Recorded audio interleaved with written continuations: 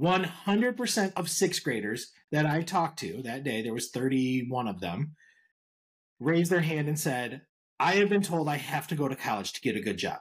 Wow.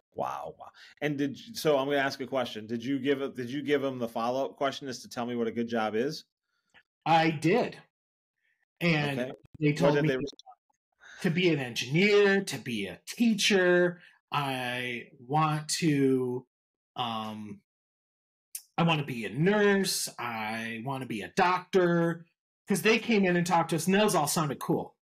I was like, okay, awesome.